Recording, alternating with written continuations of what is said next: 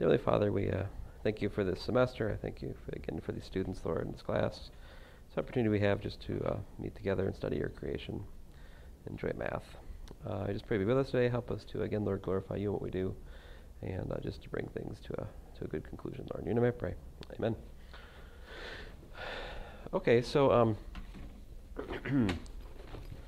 I had presented to you guys the Frobenius Theorem, give or take. And so let's see here. We talked about distributions. We talked about annihilating one forms. Ultimately, we came to this list of equivalent statements, which I think is useful to reproduce again.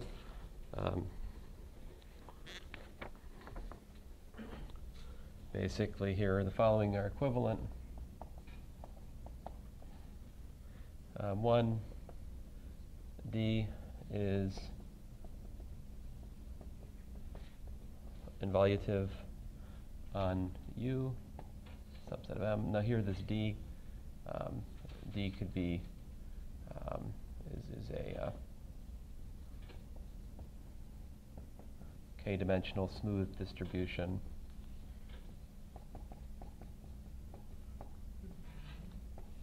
Basically what that means is that there exist, say, x1, x2, xk smooth vector fields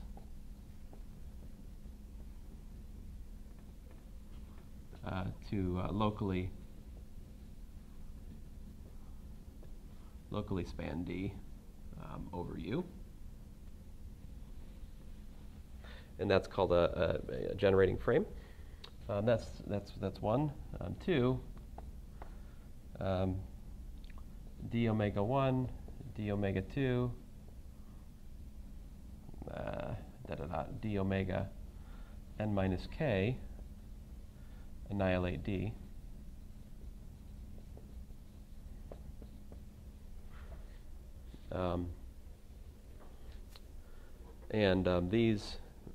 These are smooth defining forms for D, where D is the kernel omega. Well, let's say D at the point Q is the kernel of omega. Curses. Omega 1 at Q intersected with the intersected, not N. Talked about this before. Kernel of omega 2 at Q intersected with kernel of omega n minus k at the point Q. So it's the these one forms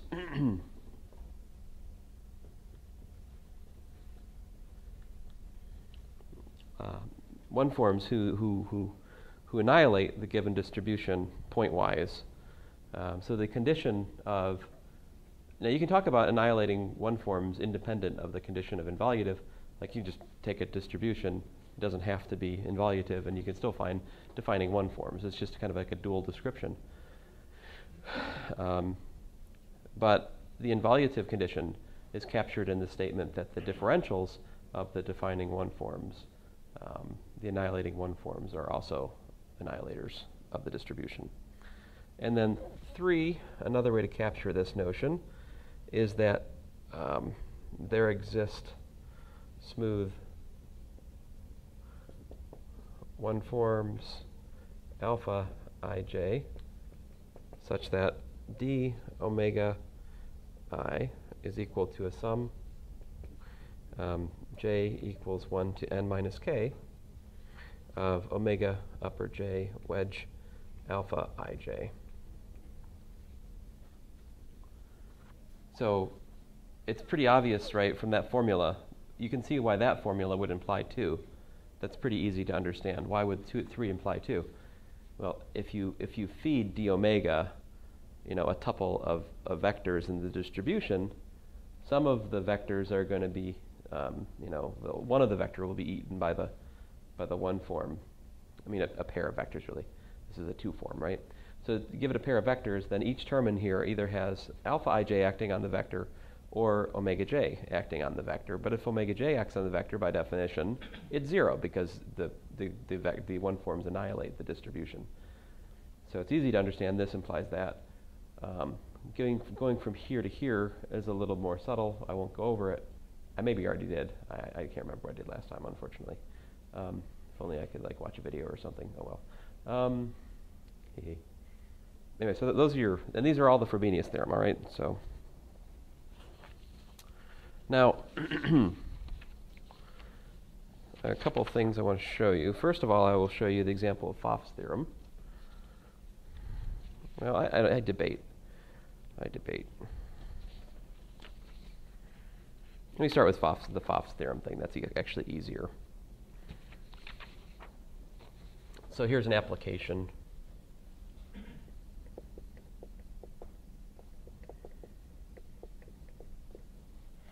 All right. So here, first of all, definition. Omega, a smooth one form on N.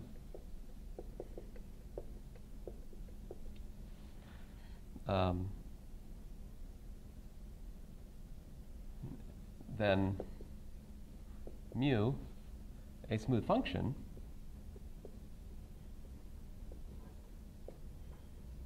on M, or it could be on a subset of M.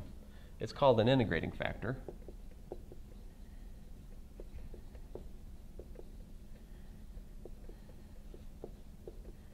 If what?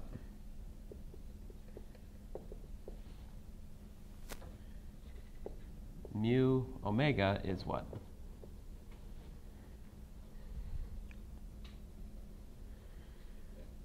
What's that? Exact, right. That's what it means for mu to be an integrating factor. All right, so a couple claims which we'll prove. One, if you have a non-zero, if omega is non-zero at p, for all p, then omega admits integrating factor in neighborhood of each point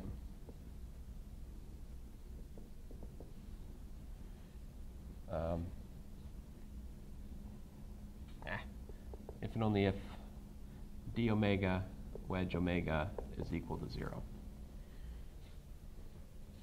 First claim. Second claim, if the dimension of M is 2, then every non-vanishing one form admits an integrating factor in a neighborhood of each point.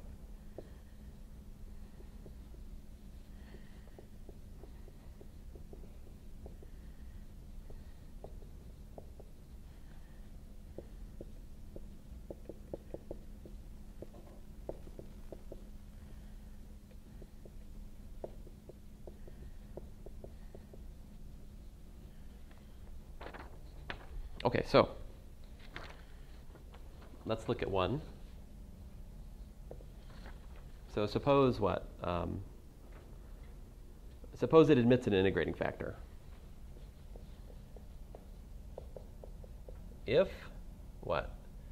If d alpha is equal to mu omega, right? That's what it means to say that it admits an integrating factor. It means it's the derivative of some other form, right? Then what?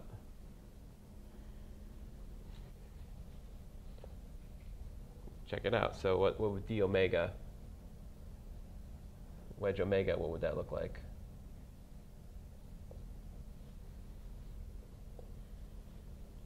I mean, we'd like to show that that's 0, given this condition. How do we do it?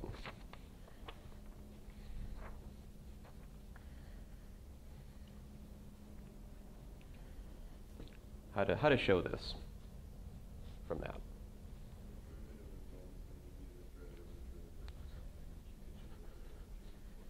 I think Joe is right. I think we should differentiate it and see what we get.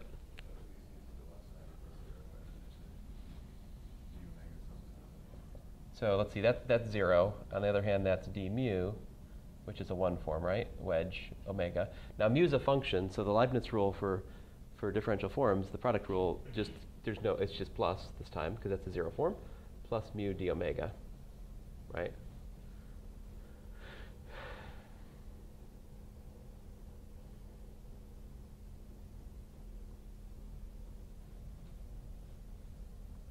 So then what?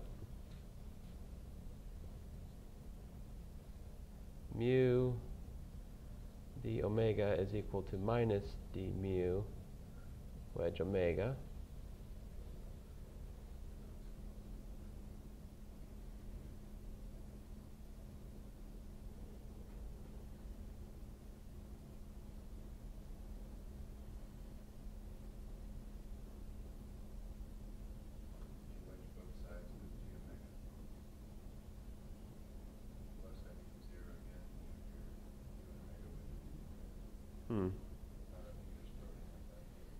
But d omega is a two form, so I don't know that d omega wedge d omega is automatically zero. So I get one form wedge one form is zero, but like two forms wedge two forms can be non-trivial.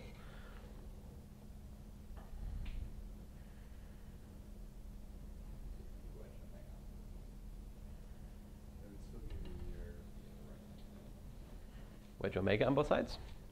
Okay. What's that tell us?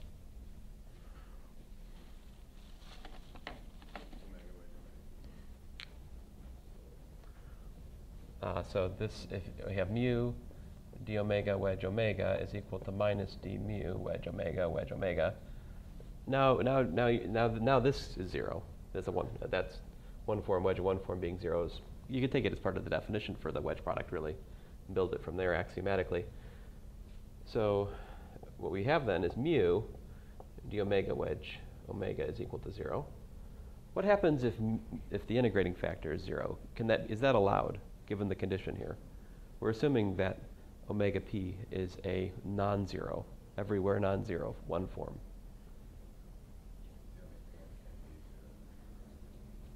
Yeah. So I don't think if we had mu was zero, I think that gets us into trouble with this here.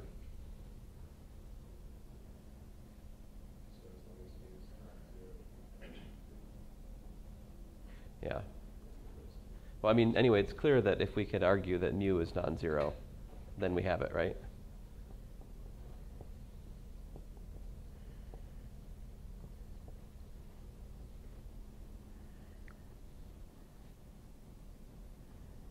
Oh, I said if and only if, didn't I? Gee. How do we go the other direction? I haven't worked that out. Oh, no. I just erase one of the f's. Let's just try it. Let's see what happens. Who knows? Maybe we can do it. I have more confidence in your ability to figure stuff out. So what are we assuming? Suppose d omega wedge omega is equal to zero.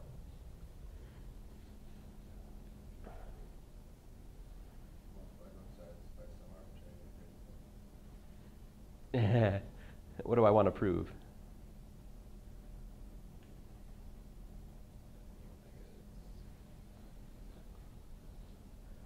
Yeah, I mean, I want to prove that omega is equal to what? Well, we want to prove that, yeah, it's exact. We want to prove that there exists an alpha such that what? It's mu omega for some mu.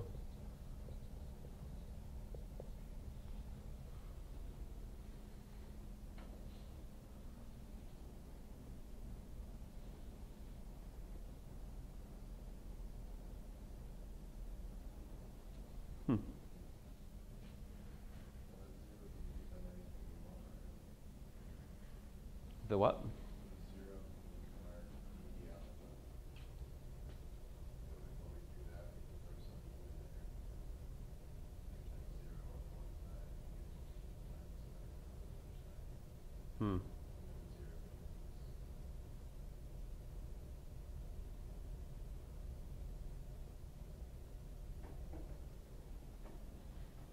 I don't know right off.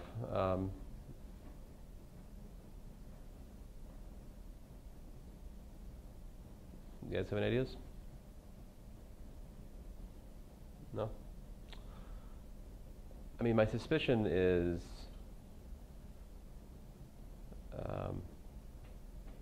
well, if I can show, I say this.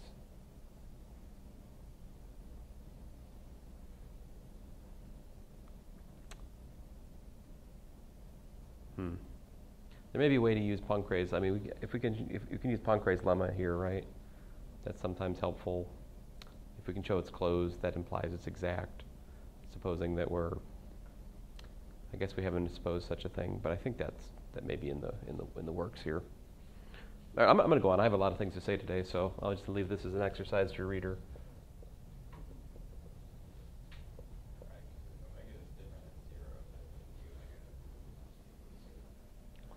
If omega is different than 0, I wouldn't have to do d omega.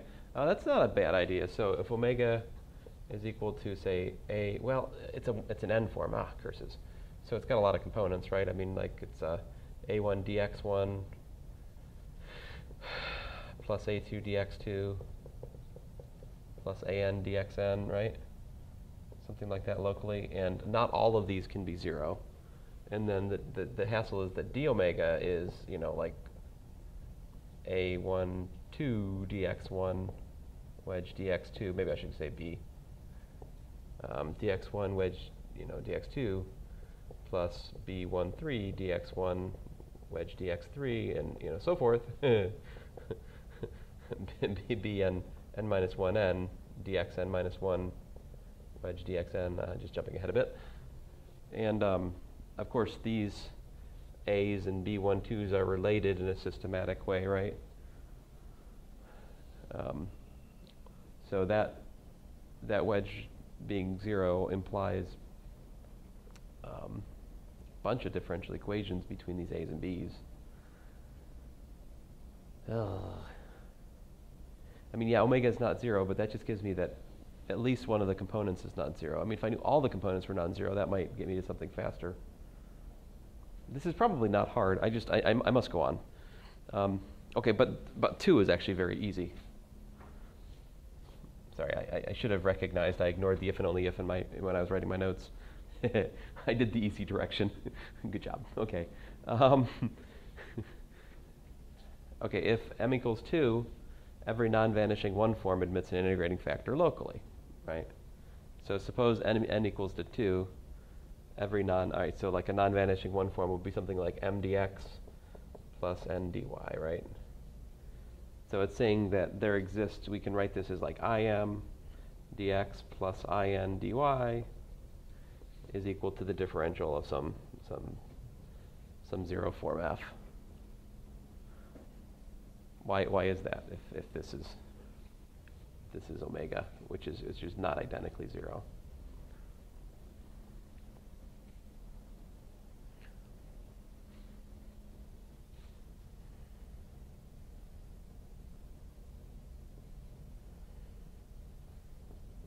In other words, either m or n is non-zero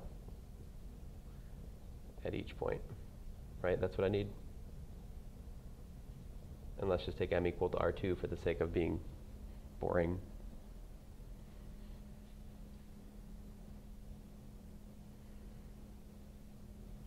Use 1, right?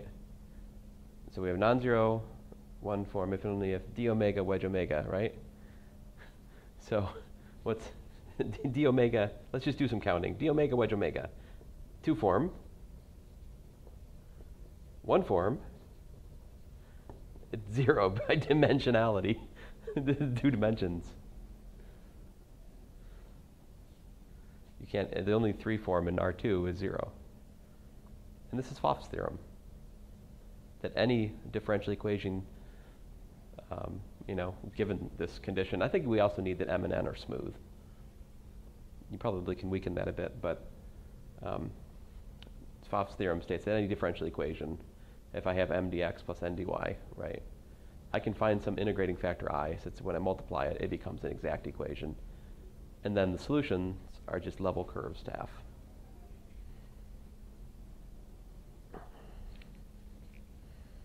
So that's not true, right? Well, in Rn, this is true.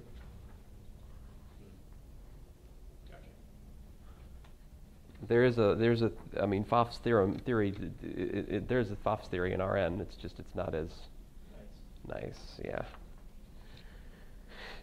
Although I think I wouldn't be wrong to still say that it's nice. It's just not stupidly easy as dimension counting like this. Okay, so here's an example. I should show you. Now,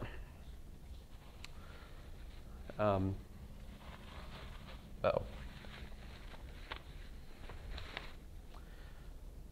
I've been thinking some about this. I've been trying to understand, Frobenius Theorem, sort of trying to gain more intuition for it, thinking about it a lot the last few days. And it seems to me that if you're willing to sort of just set aside some picky analytical details, it's very natural. And let me try to explain what I mean by that.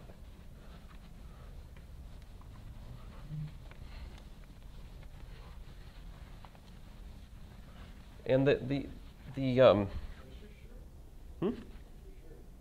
what?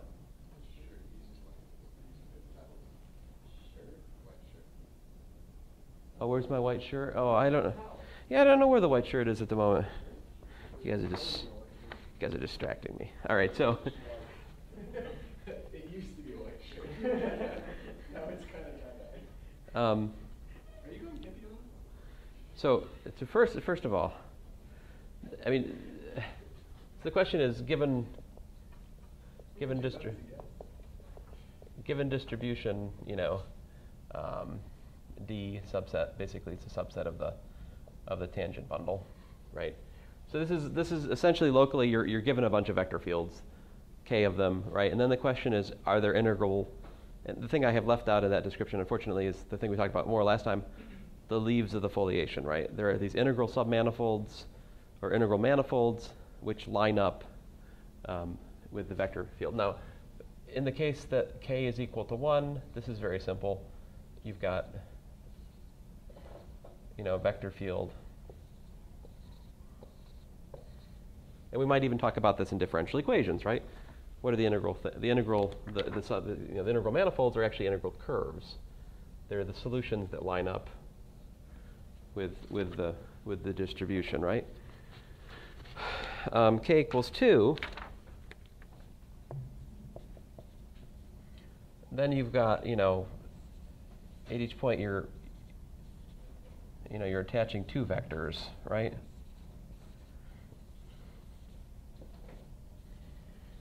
But so you've got maybe a vector field x and a vector field y. But if you just think about a specific point, and I'm trying to draw 3 dimensions here, believe it or not.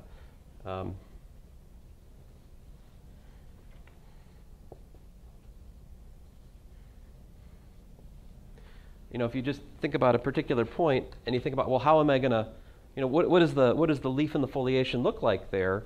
What is the submanifold which fits to this distribution?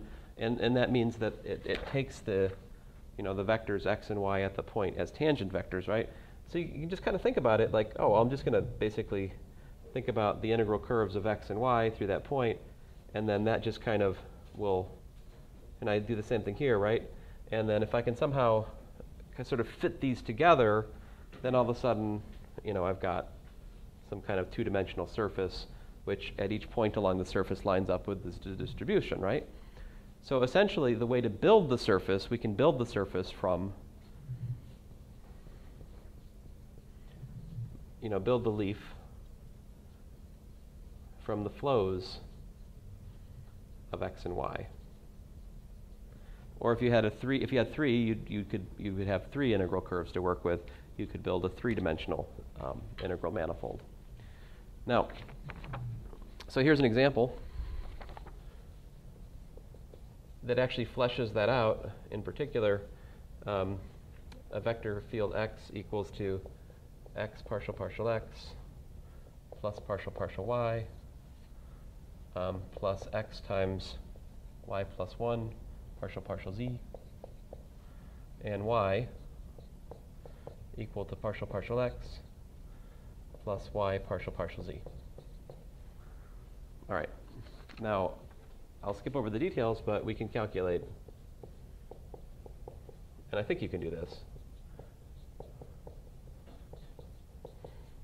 If you calculate the bracket of these two, like we talked about last time, it works out to minus partial x minus y partial z, but you're like, wait a minute, that's exactly y again, so it's minus y.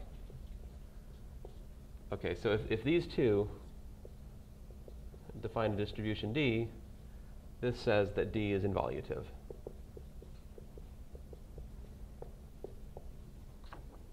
All right? Now,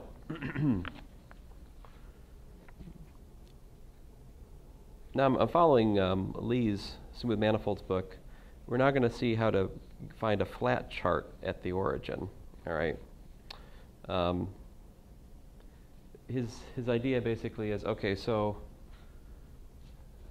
Z is ugly. Maybe we can use x and y. Well, you've got partial x sitting alone here. You got partial y sitting alone there. It seems reasonable to hope that maybe x and y we can use as parameters for the leaf and the foliation we're looking for. All right, so what we're going to do is we're going to consider usual projection. XYZ projects to XY.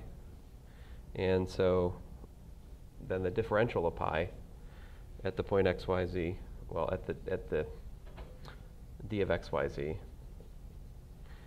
will be a mapping from the distribution at the point XYZ to the tangent space at XY of R2.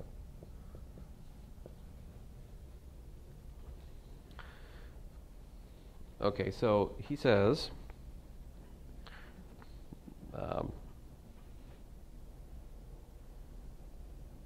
and what he wants to do is he wants to basically say, okay, D is basically the span of x and y, right? But x and y are ugly. Their commutators non-zero, right? That means that you can't identify them directly as being the derivations of coordinates. Like partial x and partial y are very special in and of themselves because their commutator is 0. So if you have coordinate derivations, you have to have 0 commutator. So the first step in finding like local coordinates which like nicely match the leaf is to find a set of vector fields which reproduce the distribution but have 0 commutator. So like what you want to do is you want to find another vector field v and w such that the commutator of v and w is 0.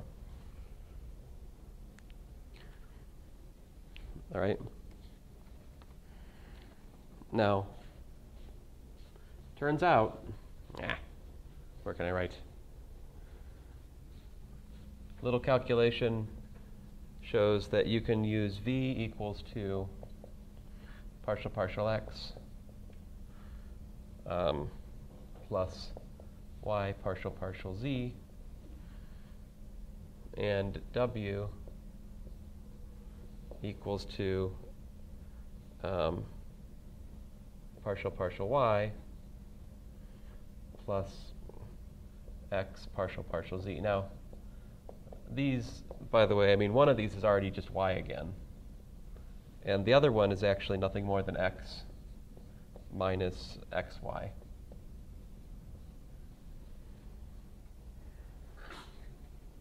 Now, I think he advocates a slightly more general procedure for finding these, but that's kind of like, not too relevant to us this semester. You might wonder, like, what's the general procedure for finding these new vector fields, right? But at the moment, let's just content ourselves with checking that it works. So if you take the vector, if you take VW and you take the bracket, you've got y, comma, x minus xy, like so. And so the bracket is linear, I mean bilinear rather. So this is x, this is yx minus y with xy. And then, So this, the bracket of yx, if you believe this is true, then you should also believe that that's equal to y, because the bracket is skew symmetric, so this bracket gives you y. And there is, let's see here, this I guess I just have to calculate. How would you calculate this?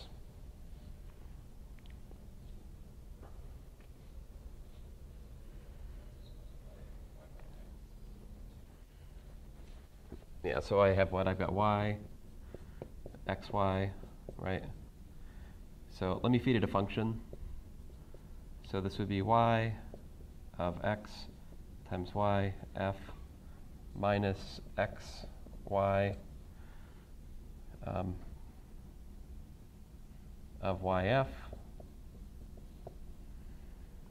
And how's that work out? Well, this, I have a, I mean, y is a derivation, right?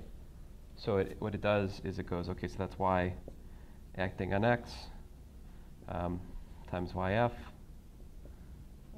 plus x times y of yf minus x times y yf. These guys cancel, right? And this we can calculate. What is y acting on the coordinate function x? Right, so if you just plug in x into this, we get 0 and we get 1. And so what do you get? 1 times yf. So therefore, the bracket of y and x times the vector field y is again just y. And so we get y minus y, also known as 0. So the idea then is to use the flow.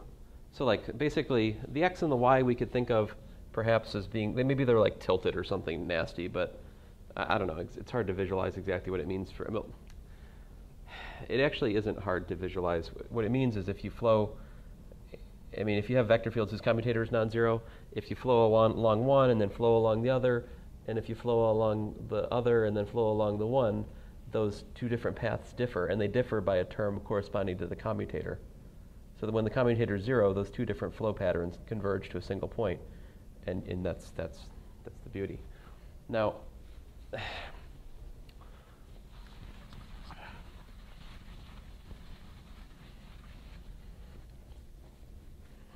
so, all right, so what do we want? We want to find the integral curves of v and w. How do we do that? So integral curve of v would be like v gamma equals d gamma dt, right? And so what's that tell us? In other words, partial x plus y partial z is equal to x dot partial x, right? Plus y dot partial y plus z dot partial z. I'm abusing the notation using x, y, and z for the x, y, and z components of the curve again. And so we face a system of differential equations again. This is x dot equals to 1, y dot equals to 0, and z dot equals to y. So you can solve these. Even if you haven't had differential equations, you can solve these. This is x is equal to t plus x naught. Y is equal to y naught. And z is equal to y naught t plus z naught.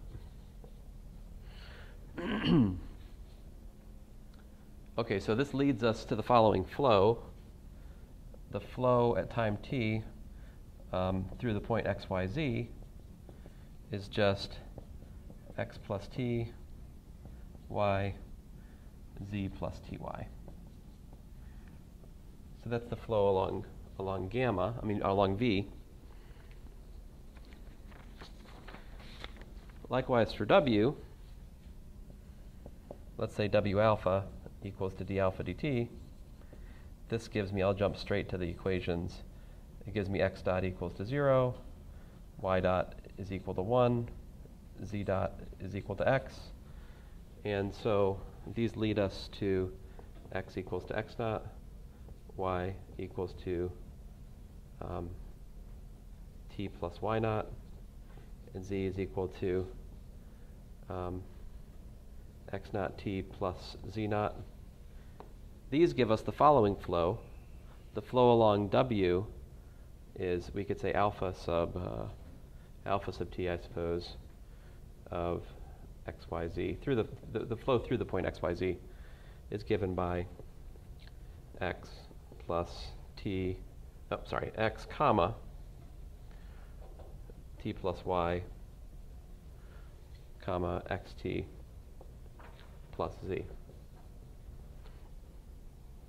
All right. Now the idea then is to parameterize, well, let's see here. Why do I have a third?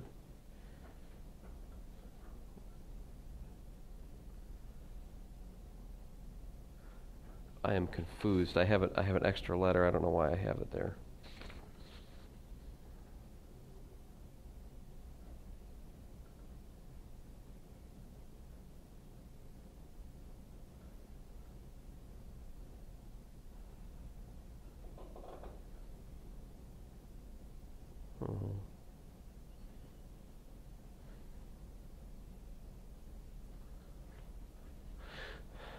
Well, I know what I want to do is to look at the flow.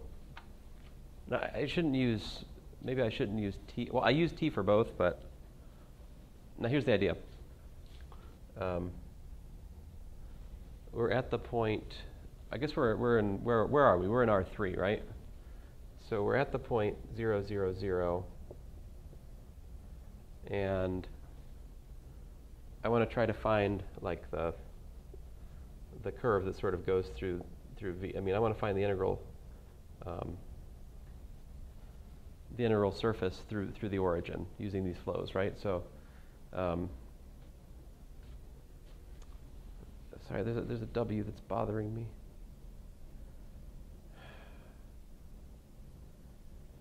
Oh,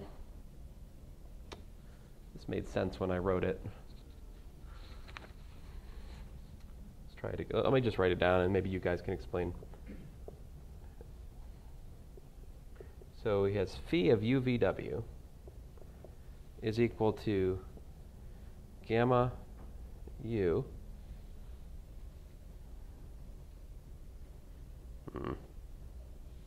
composed with alpha V. I mean, he doesn't actually have this. I've changed his letters a bit, but anyway, just in case you look at the book. 0, 0, W.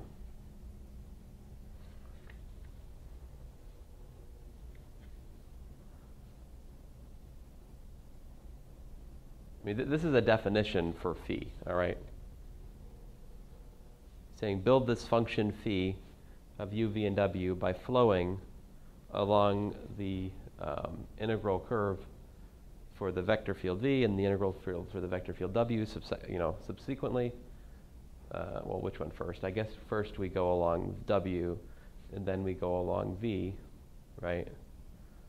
But we're starting where? I guess that's the point. This is just a starting point. It's just saying do this in the z equals w, if you like. I mean, this is basically just saying we're going to do this at not 0, 0, 0, but 0, 0, w, really. I think that's all this is. That w is bothering me, though. Okay, anyway, so then what do we have? We've got gamma u. What's alpha v of 0, 0, w? 0, 0. So put 0, 0, w, and put this equal to v. What do you get? 0, comma, but t is v.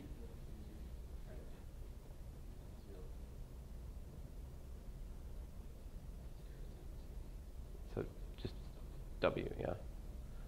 So we get 0, v, w. And then what's gamma u?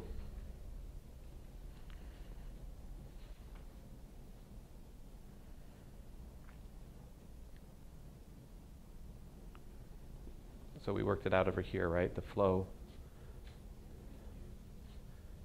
Okay, so let me just put it, let me do a cheat here. U, comma, what is it, 0? No. Yes, 0 VW. Okay. So we have a u here. X was 0. Y was V. Z was W.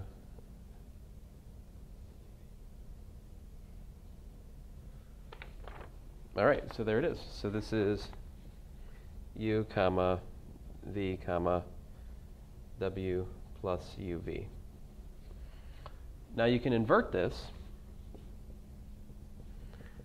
and if you invert, you get uvw equals to phi inverse of xyz, which let's say is equal to x comma y comma z minus xy.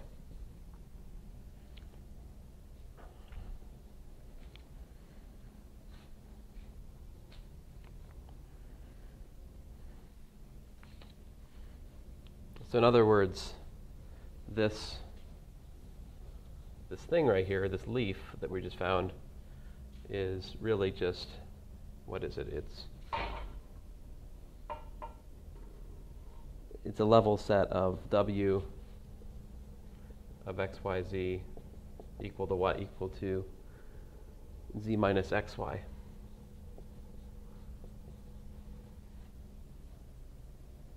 That's the leaf.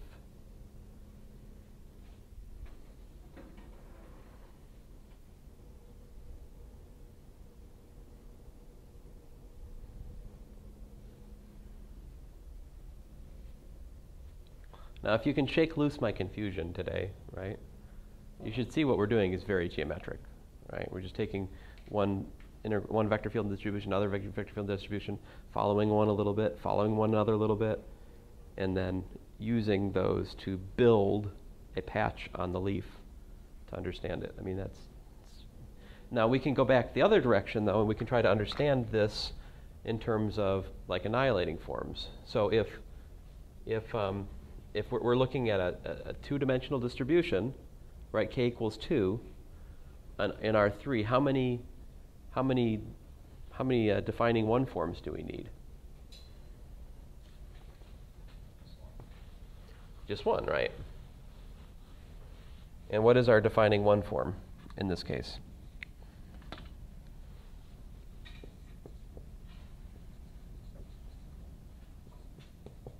So let's say D is the kernel of omega, where omega is equal to what?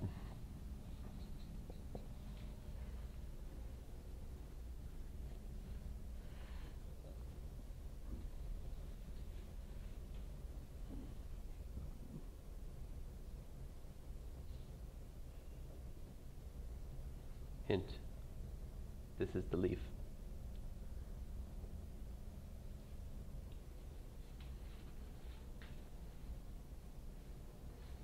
I submit to you it's dz minus y dx minus x dy. Now, try it out. Is omega, am I right? Omega of x, what's that equal to? dz minus y dx minus x dy. Feed that thing x, which was x partial x plus partial y plus x times y plus 1 partial z. Remember that these functions just pull out, right? So basically this just is a dot product. It's a fancy way of writing dot product. So like dy with dy gives us one thing. Dx with partial x gives me another thing, right? So let's see here, 1, 2, and then dz with this one gives me 3. So 1 gives me minus x. And then 2, oh, sorry. Yeah, 1 gives me minus x. 2 gives me what? Minus xy. I thought that too for a second, but look at it.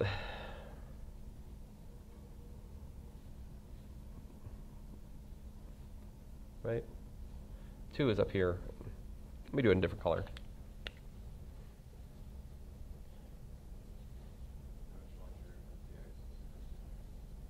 I mean, I could do the dx's first if that would be here. There, better?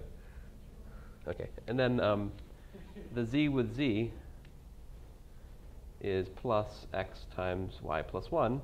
As you can see, you get minus x plus xy minus xy. I mean, it's all 0. And so, I mean, I think this idea of following the flows is very, very geometric, right? But if I was just after what is the level surface for the leaf, I think it's probably calculationally easier just to kind of stare at these for a while and try to figure out what is the perp to this, right? And once you know the perp, then you can find the dual form pretty easily. Okay, so see, because if you were to write down what's d perp here? D perp, if we use vector fields, would just be what? It would just be the span of like partial z minus y partial x minus x partial y.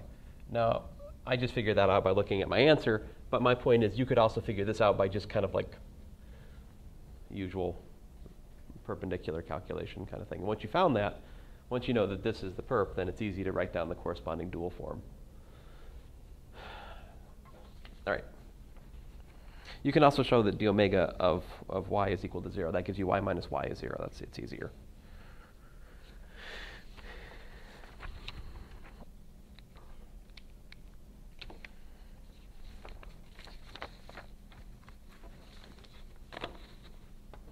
Es bueno?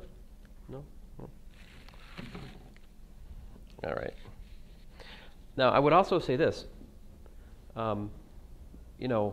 There's an interesting theorem at the end of, in the appendix in Rentlen, where he talks about like what's the significance of the bracket not closing. And if you understand this example we just did, think about what it would mean then if you had a three-dimensional space and you had two linearly independent vector fields, right? And their bracket doesn't, if it's not involutive, right? That means the bracket goes out. It has to be in the third direction that you're missing, right? And so if you throw in that as a possible thing you can build integral curves from, all of a sudden you're not building a leaf, you're building a three-dimensional thing. In other words, you're back to the whole space again. And if you start studying motions which are built from vector fields, it then follows if you have a set of vector fields which is sort of, it's not involutive, right? Then if you have enough of them,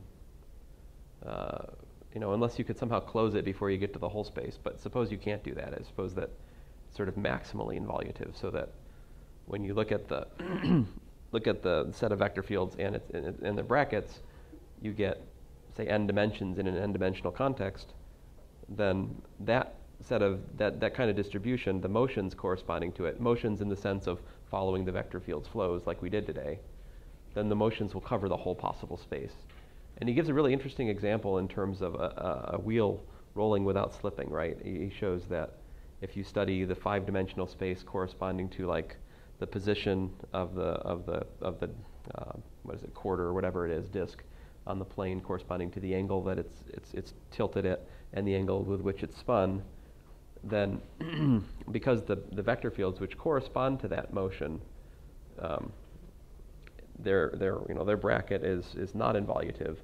That corresponds to the fact that you can hit any possible combination of the angles and the position of that thing rolling in the plane. So you can see how understanding that example would lead you to something quantitative you could say about, say, like robot arms and stuff.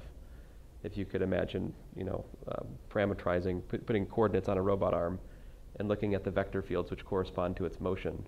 If you can show that those vector fields don't close back in, if they're not involutive, if they're sort of maximally non-involutive, then that means that you can make contact with any possible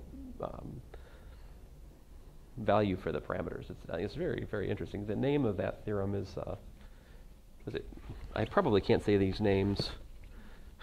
I'm referring to Appendix F in Rentlen. The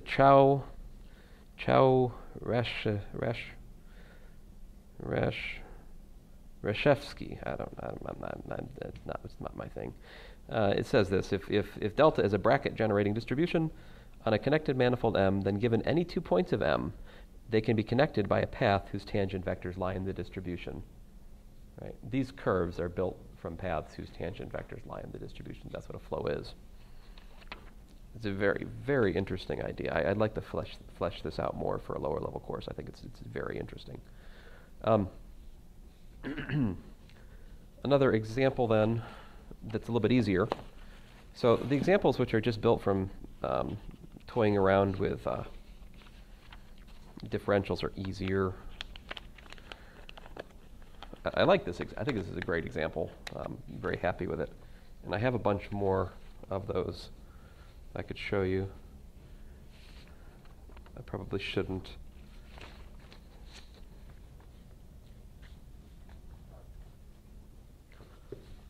What am I doing? Yeah, where's my shirt? That's a good point. You guys have asked an important question. Where did I put that shirt?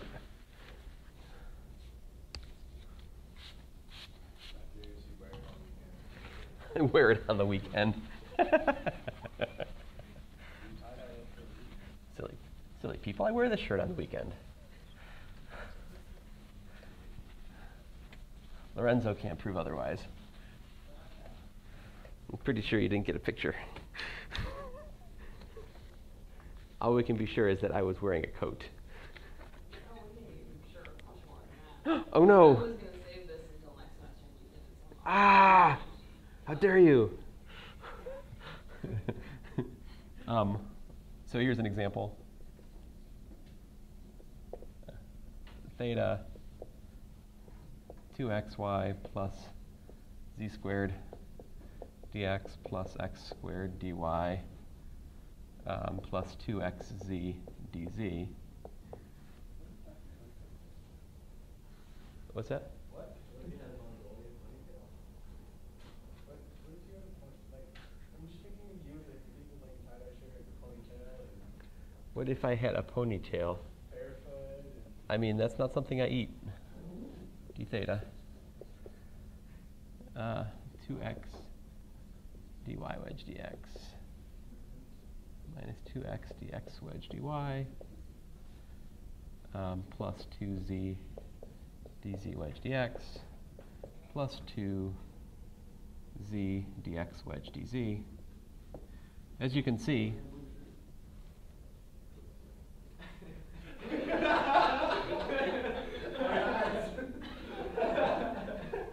what? Ah. You didn't even wear the blue shirt underneath. It was a striped shirt. That was a blue shirt? No. It was a red and white striped There were shirt. multiple instances where I ran into this weekend. Ah. You're not observant. Ah. Curses. Like horizontal lines with like some red and black. Oh, that's my church shirt. I wear that every week to church. It's here. Of course you do. Find me wearing a different thing at church. I think this is the animal influence on Dr. Cook. It's actually true.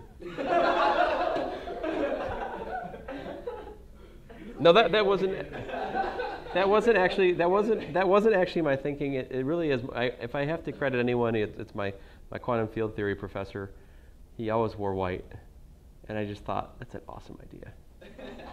I couldn't commit to the all white. He wears sweatpants, or sweat shorts, or a sweatshirt of the appropriate length for the weather. Always white. You can find pictures of him in grad school wearing white. It's serious. Like, you cannot find, I mean, there's no picture of him without it as far as I've ever seen. It's really phenomenal. Anyways, so this is equal to 0.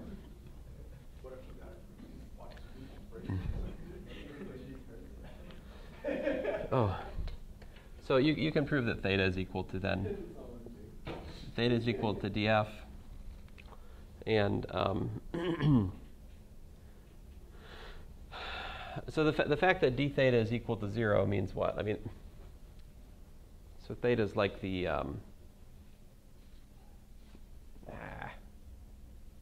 this sort of theta is playing the role of omega. Let's say omega 1. And the fact that it's 0 gives you that there exists, it's completely integral. And in fact, theta is equal to df, where f is what?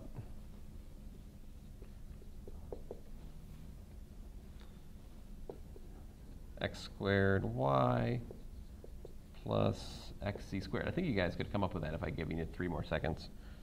Right? So, I feel a little bit lightheaded. I'm going to stop there for that. Oh, man. What's that?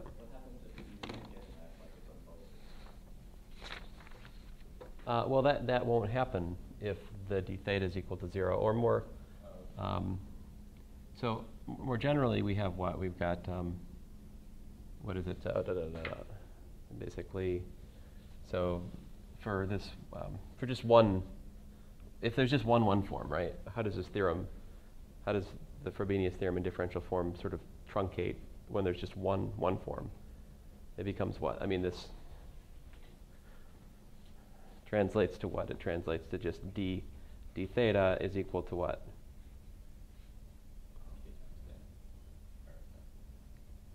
Something like theta wedge alpha or something like that, yeah.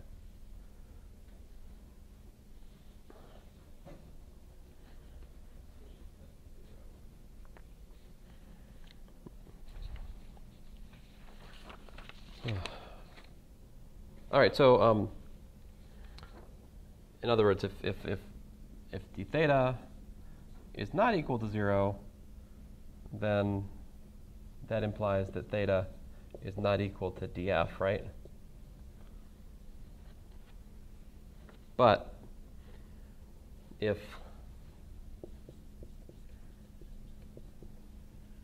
d theta is proportional to approximately theta, what do I mean by that? I don't know what that means, but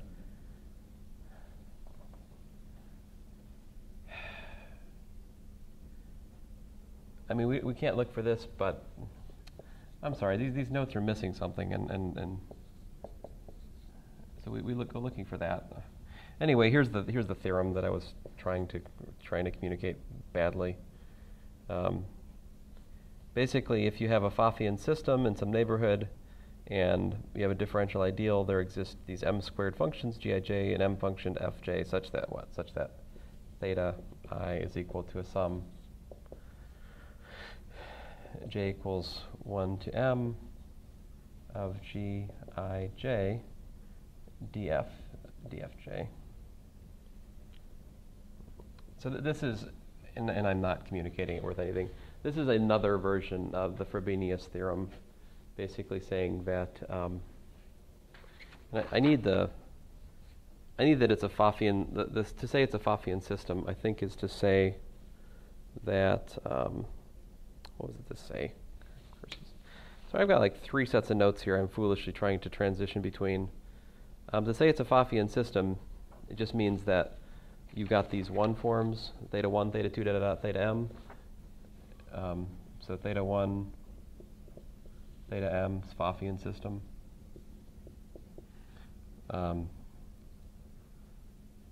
And I'm also assuming that these are also the defining 1 forms for some distribution. All right, so we're again talking about Frobenius theorem. Then, and to say it's a Pfaffian, I mean, to suppose linear independence is to suppose that the wedge product theta 1, wedge theta 2, wedge wedge theta m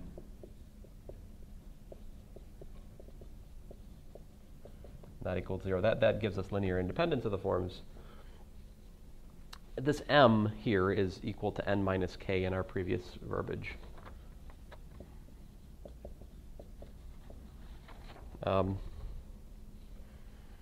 Anyway, so to say that, you know, to say that d omega, say d omega, so this would translate into, of course, d theta. Just basically set the omega equal to theta, right? Okay. Like that. I mean,